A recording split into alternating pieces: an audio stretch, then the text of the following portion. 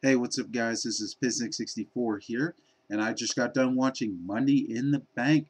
And this pay-per-view was probably the best pay-per-view of the year. Probably a little bit better than WrestleMania. I'm not counting WrestleMania 30's match that supposedly happened that never happened. Undertaker and Brock Lesnar. That match never happened. In fact, Undertaker's still 21-0. Last year, Undertaker beat Vacant because Vacant doesn't exist according to WWE. So, yes, that match never existed. So, whatever Paul Heyman says never happened. I haven't seen Undertaker since 2013. We're going to leave it at that. Anyways, about this, there really wasn't a single bad match.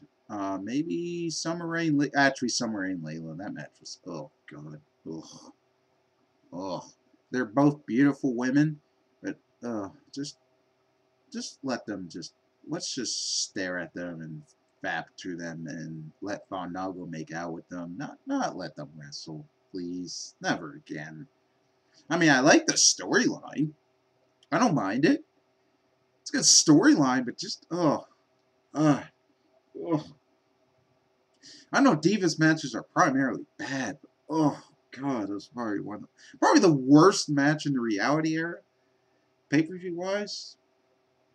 Anyways, I'll go in order. Well, I'll try to go in order here. The first match was the Usos versus the Wyatt family. This was probably the best tag team match in the entire reality era so far. One of the best matches in the entire reality era. Yeah, this was definitely the best tag team match. This proved that the Wyatt family can go, that Luke Harper and Eric Rowan can go, and this also proved that the Usos retain. The Usos are legitimate champions. At this point, this elevated both tag teams. This was a great match, one of the best tag teams I've seen in years. It was that damn good. And I'm giving this a 4, probably a 4 and 1/4 stars. Amazing tag team match, one of the best. And you know what? This proved that the Wyatt family does not, well, they still need Bray Wyatt, but you know, they don't have to use Bray Wyatt as much. Bray Wyatt can start going on his own a little bit and not have to get the Wyatt family on him all the time. This starts to prove that the Wyatt family can start going on their own. And maybe someday, maybe at night, I'd say the Wyatt family can win at Night Champions. I think that would be the best time to give it to them. I don't think SummerSlam, you could do SummerSlam, but you got to get the Usos another, because they didn't win at WrestleMania, those tag team titles. They should have. I think the Usos could get a big time victory at big time pay per view. Maybe have them win at SummerSlam, then Night of Champions, have the Wyatt family win. That's how I would book it. But like I said, this is a 4 and 1/4 star. Great tag team match. Like I said, one of the best tag teams matches I've seen in the PG era, but definitely best in reality era, authority era, whatever it's called. Second match, I believe, was a Divas match. Like I said, I can't remember the exact order, so I'm just going to talk about each match that I know. This match was actually really good for a Divas match. Paige can go in the ring. We all know that. Naomi can go in the ring, which shocked me. I knew that she could, but this was actually a pretty good match. The only thing that was weird, though, was during the middle of the match, Paige did this, like, one weird thing. I can't even get my leg up that high. She, like, grabbed Naomi's leg and just pulled it up. And I'm just like, what are you stretching her? Or what are you trying to do? This didn't look, that just looked weird to me. This was an alright Divas match. Paige retained.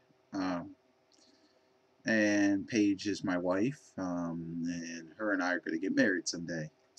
And Naomi and I are going to have some chocolate thunder someday, you know. I'd like to put my blackness in her blackness and make the biggest black hole in history. But anyways, I think she's more attractive than Cameron. I'm not into dark black girls. I'm usually more into light skinned girls. When a dark black girl's more attractive, that's the one. That is the one for me. So I'm going to give this 2, 3, 4 stars. Next match was the match of the night, in my opinion, the #1 contenders match. I thought this was the better of the two. I thought the other one was kind of, I don't know why. The other one was good, but I couldn't get into it as much. This one, maybe because it was more high-flying spots. Maybe because a lot of the other guys were bigger. This was a fantastic match. Another insane Kofi Kingston spot, as usual. He's falling off the ladder. He lands on the top rope and does like a flip and hits everyone. Everyone wanted Dolph Ziggler to win. I hate Dolph Ziggler. I can't get into him. I'm sorry, you Dolph Ziggler fans. I'm starting not to like him because I'm starting to feel bad for him because everyone wants. It's kind of like Zack Ryder a couple years ago. Everyone wanted Ryder to become a star, and then boom, WWE didn't want that. But in this one, Dolph Ziggler is now that Zack Ryder role, in my opinion. I say this was, I'd say 4.5 stars. The ending killed it though. Kane coming out, and because Dean Ambrose was about to win. Dean Ambrose had like a broken arm or something. They wouldn't let him in. He comes back after Seth Rollins. It's about to win. And then all of a sudden Kane comes out. And just beats up Dean Ambrose and lets Seth Rollins win. Does a tombstone though. I like that. They need to bring Tombstone back because I haven't seen it since 2013 when he did this. Undertaker did CM Punk. I haven't seen it. So apparently he did to Brock Lesnar, which Brock Lesnar doesn't. In that match never existed. So that's why WrestleMania 30 review by me was never happening because that match never existed. I can't do a review of a match that never existed. But anyways, Kane it didn't like the finish. It made Seth Rollins look weak. You were to make this big time heel, but some people might say it makes sense storyline wise to have the Authority stick together, but it just makes Kane look. Kane's not. I don't know. No. What I would have done is if Kane's already in the other match, why not just have Kane just go on the ladder, grab the Money in the Bank briefcase, and then win both Money in the Banks? I would have been fine with that, honestly, because then that still then the Authority still has it. I know people will be like, that ruined Seth Rollins' character, but I wouldn't mind it. I would not mind that at all. It'd be something different, something that's never happened before. Why not? There may be and then Kane will have both. He could use the Intercontinental title, and they can have all the titles. I wouldn't mind that, but that's for a different subject. I'll give this 4.5 stars. Best match of the night. And then, like I said in the beginning of like the first hour and a half of this show was amazing. It was fast paced. You loved it. And then it just, after this, it kind of died down a little bit. I think the next match was I can't remember the order, so I'm just gonna review each match that I can think of. Goldust, Stardust versus Rybaxel. I'm not a fan of Stardust. I can't. Maybe I'm just. I don't know. I like Goldust. He's an Attitude Era guy, future Hall of Famer, and Ryback's still my boy, even though his character's momentum just died thanks to Cena, CM Punk, and the Shield. Ugh. But anyways, this match was okay. Nothing to it really. Probably 2.5 stars. It wasn't a bad match. Just actually, I'll give it 3. It was all right. There wasn't a problem with it. And then I think, I forgot about Adam Rhodes, and that was the match after Paige. I was trying to think of it was Adam Rhodes versus Paul Revere. Paul Revere came back after 200 years of being dead, and tried to challenge Adam Rhodes, but the Bunny and Adam Rhodes won the match. This match was alright. Wasn't bad. Really short, so it was like maybe 3 minutes.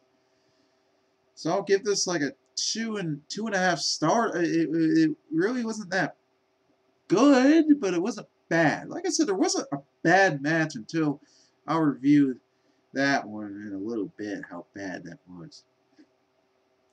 Next match was The Beast, my favorite wrestler right now, Rusev. He is my current favorite, him and Bo Dallas.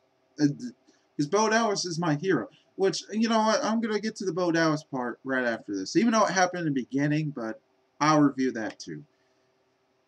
Rusev and Big E, power match. These are my favorite type matches. Two 300-pound guys just beating the crap out of each other. Most people like the flippity flips. I like big man matches because it's more realistic. You know, these guys are just beating the shit out of each other. Rusev won, my favorite wrestler. Big E's in my top 5 as well. So it didn't really matter who won this match. This was a good match. I thought their payback match was a little bit better. But this really is making Rusev a star. This is elevating both Big E. I like Big E's new like gospel church kind of gimmick he's having. And Rusev's Umaga International just can't speak English, is beat up. And Lana will be my future wife as well, next to Paige. I'm going to marry both of them at once. Her act, even though it's a fake accent, but it's still sexy. I don't care. She can tell me to shut up all night long. But, yeah. I'll give her a 3.14 star. This is a good match. 2 big man matches. I love big man matches. I will always put a big man match a little bit higher up. And then we get to, oh God. Oh God. Oh, Jesus Christ. Now, like I said, Summer Rae and Layla are beautiful women. I would love to just have both of them come to my house and hang out and get drunk. Actually, even sober. I wouldn't mind. Oh my God, I can stare at them all night. And Fandango's a lucky son of a bitch to work with these two. But oh gosh, this match. Oh, it almost made me cry how bad this was. Oh God. Oh, dud. 0. I can't. No, I'm not even giving this match anything. This was just bad. I don't care if you are a supporter of either one of these two. Like I said, they're gorgeous. Oh my gosh, they look good. But oh, they can't wrestle. Just one of the worst Divas, probably the worst Divas match of the reality era. And then we get to the main event, the WWE Championship, which we already know the finish, most predictable finish. John Cena, number 15, Ric Flair. Ric Flair, you know what? There should be a match between Ric Flair and John Cena for the WWE Championship. When John Cena hits 16, it should be John Cena and Ric Flair. The main event, WrestleMania 32. The battle for 18. Or 17. No, it's 17-time champion. The battle right there. John Cena wins. Cena wins. LOL. Once again, match was good though, but it wasn't as good as the first one. The crowd wasn't really into this one. The crowd was probably exhausted. I wanted my boy Del Rio to win it because he's like my third favorite wrestler. I've been a fan of his since 2011. I'm still on his bandwagon. All my favorite wrestlers aren't doing anything right now, except Rusev and Bo Dallas. Which Bo Dallas, Daniel Bryan disrespected Bo Dallas. Bo Dallas gave him the hope that he needs to believe to come back into WWE. Daniel Bryan should have shook his hand and said, "I do believe, and you are my hero." But no, just disrespect, just bury him. Why not? But this match was good. High spot. Like I said, I would have did the Kane role. I thought Brock Lesnar was going to come out and maybe confront John Cena. Why not? You already have Paul Heyman out there. Room for Cesaro. Why not just have both of them? Why not just have Paul Heyman come out with Brock Lesnar? Have a stare down. And Triple H didn't get involved in this match, which was somewhat good. I thought there was going to be something. But you know what? Maybe you don't need it. You don't need it. But overall, I'll give this pay-per-view an 8.5 out of 10. Oh, God, that Layla match probably would have gave this a 9, maybe 9.25 if that match was not so bad. Surprised Seth Rollins didn't come out. I'm surprised that Randy Orton and Kane didn't just beat the shit, and Triple H, Randy Orton just didn't beat up John Cena and have Seth Rollins. But I can see why they didn't because of Brock Lesnar. I think they're going to do the Cena-Lesnar match.